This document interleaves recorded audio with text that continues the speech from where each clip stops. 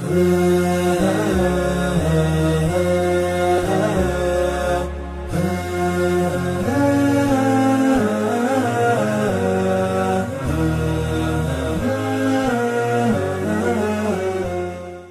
alaikum wa rahmatullahi wa barakatuh. Welcome to Ahkam SOS, the show that discusses Islamic duties and practices by His Eminence, the Grand Ayatollah Sayed Sadiq Shirazi, Hafadullah.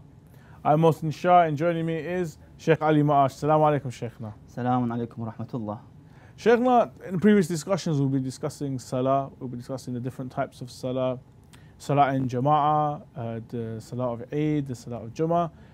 Let's put our attention to Salah al-Ayat. Now, ayat meaning signs. What are these signs, and what is this salah? Is it wajib to perform or not?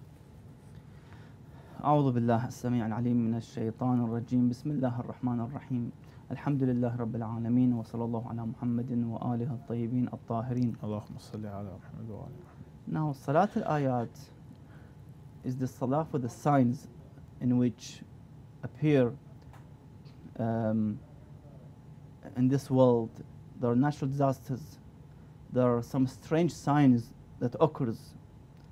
For example, there are 4 types of signs in which, if they took place, the mu'min and the mu'minah must, as obligatory, as wajib, to perform Salat al-Ayat for those signs. The first event and sign is the sun eclipse. So even the partial and no one fears of it, still you have to perform the Salat al-Ayat. So sun eclipse is the first one. The second one is the moon eclipse. Again, even the partial, just part of the moon, you still have to pray Salat al-Ayat, even if nobody fears. The third one is the earthquake that happens within seconds or minutes. Again, even if there's no fear, because sometimes So a very minor earthquake. it's not really that strong. It's just a few seconds and minor earthquake. In this case, you still have to pray the Salat of Ayat, which is wajib. And the fourth one that the Sayyid mentions are thunder, lightning, thunderbolt, fierce black and red winds, and such like of most people that fear them. The fourth one, yes, if you fear them, then you basically have to perform Salat al-Ayat in this case. MashaAllah, Sheikhna. Sheikhna, how does one perform Salat al-Ayat? Is it the same as our normal prayers, or is there something very special and unique about the prayer? Salat al-Ayat slightly different than other prayers and salah that we perform, either wajib or mustahab. There are 2 procedures and methods in which the one can pray and offer Salat al-Ayat. The first way is to actually pray, it's only 2 rak'ah, to pray in each rak'ah Hamd and Surah 5 times. In other words, in the first rak'ah, you read Hamd and full surah, and you go to ruku'. Then you stand up, and this is the longest version. This is the prolonged salah of the ayat. So in first rak'ah, Hamd and surah, and then you go to ruku'. Then you stand up. Again, you read Hamd and surah, full surah. When you finish the surah, you go again to the ruku', and 5 times, of course. For the second rak'ah, exactly the same thing. Again, you read the Hamd and Surah 5 times by going to the ruku'.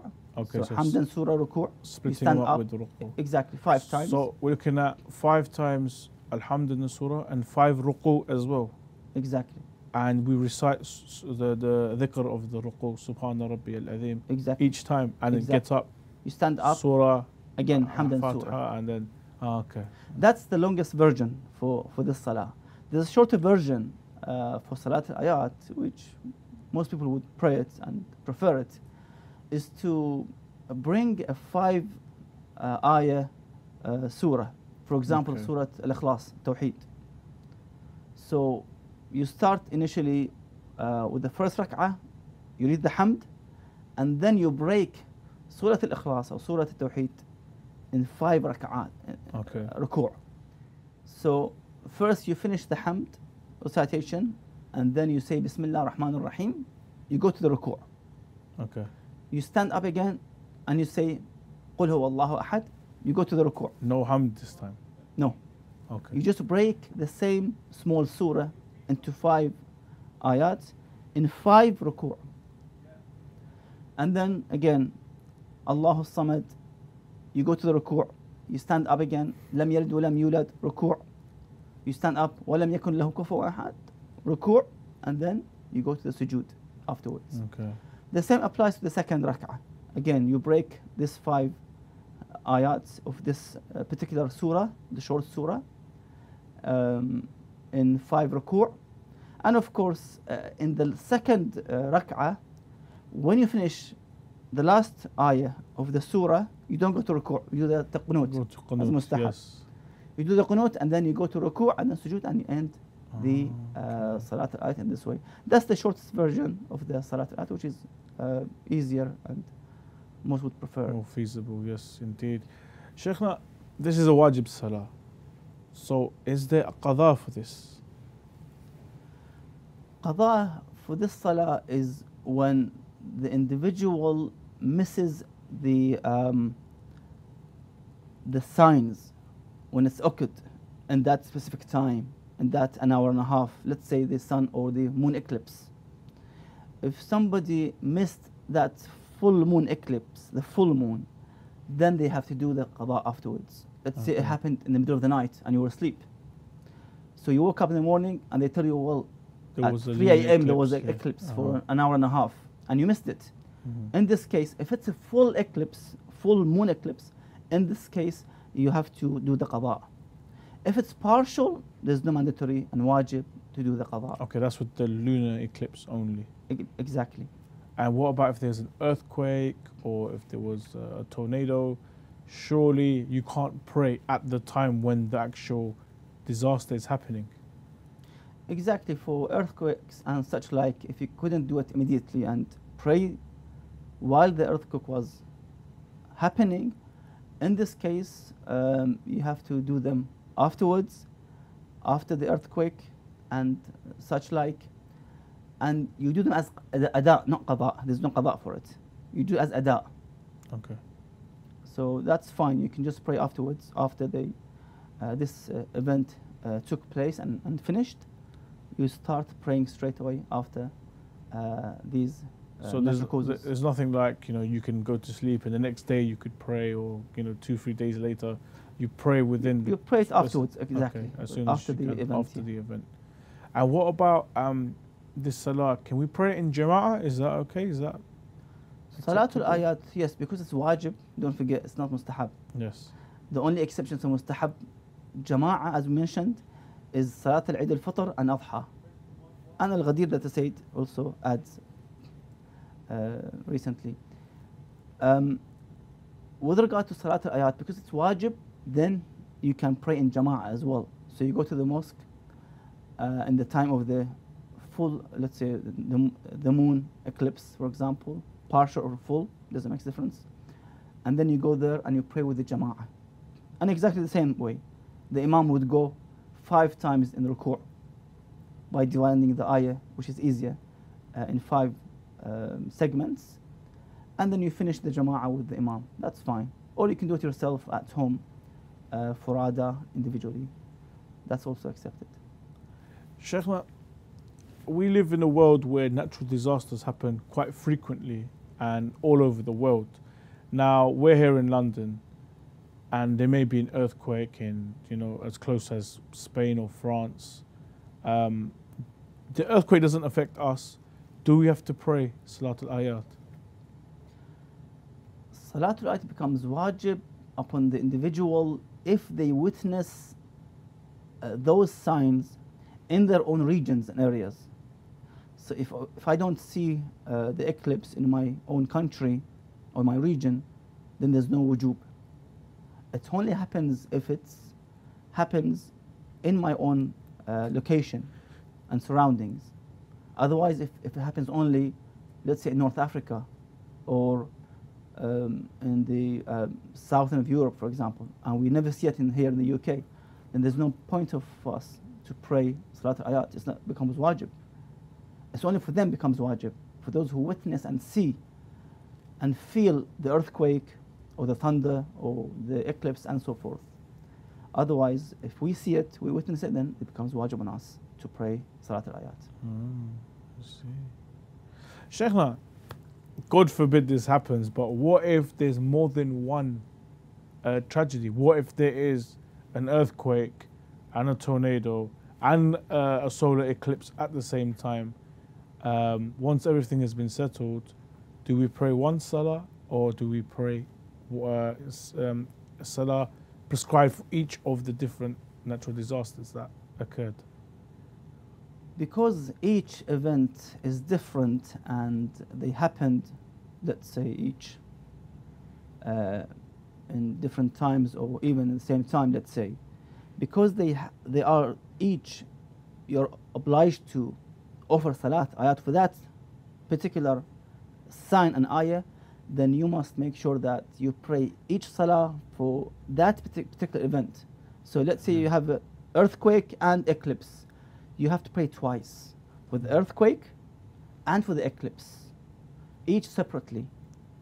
So you just repeat them again twice for each event. It doesn't be like that you have to pray one salah for the whole event. No. Each ayah becomes wajib upon the individual to perform salat ayat for that particular event. And then when you finish, you've done your wajib and it should be sufficient. Is it mustahab in the prayer to recite Surah Zalzala, considering it was like a natural event? Is there any prescribed surah, or do you think just pray anything that makes the prayer easy for you? As mentioned, I mean, you have the right to choose any surah in the Quran, Holy Quran, and you actually recite that surah in the Quran. That's fine, from the Quran, of course. And for the ones with 5 rak'ah, if you want to split, then you choose a surah with 5 ayat, like Qul Huwallahu Ahad, for example. And you split that in 5 ruku', yes, in 5 ruku'. So before you go to the ruku', you recite one verse as mentioned in the beginning, and then you go to the ruku'. So you can break them up. So that's fine. I mean, you can choose any ayah or any surah you want from the Holy Quran.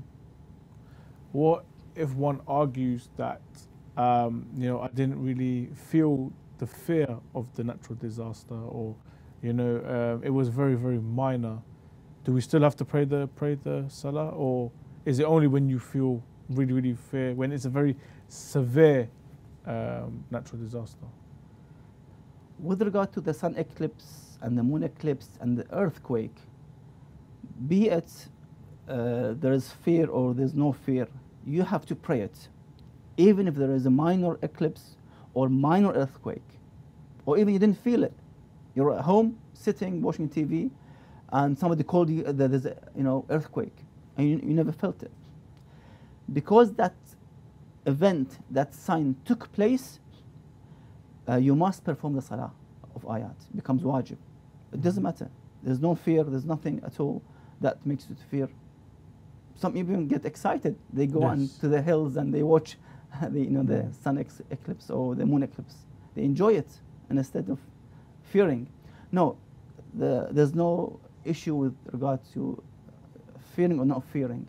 But with regard to the thunder and lightning and thunderbolts and the black and white and red winds, for such events, if most people fear it, of course, if most people fear, as I mentioned, said here, if the most people fear, then the salah becomes wajib. If it's just a minor red wind, it happens in, for example, in Iraq, in Syria as well, in Arabia as well. There's a red wind, and sometimes in some occasions happens, or even black winds, because they have Sahara and desert. Yes. If it's minor, then that people are used to it. There's no salah wajib for it. But if it becomes severe, in which that most people fear it, You know, sometimes kids fear it. That's not the sign for that the salah becomes wajib. It has to be the majority of people which should fear that sign, that thunder, for example, or the lightning. Also, some people would fear it, you know, with weak hearts, you know, the elderly, maybe the kids, but it should be feared by the majority of the people. Then if this happens, then the salah would be wajib, the salat al-ayat would be wajib upon people to perform it. Ahsan, thank you very much, Shaykhna. And thank you to all the viewers for joining us. Inshallah, you guys stay safe and you do not fear the natural weathers that we have. But if you do, then make sure you pray your salah and remember us in your dua, inshallah. Until the next episode, Assalamu alaikum wa rahmatullah wa barakatuh.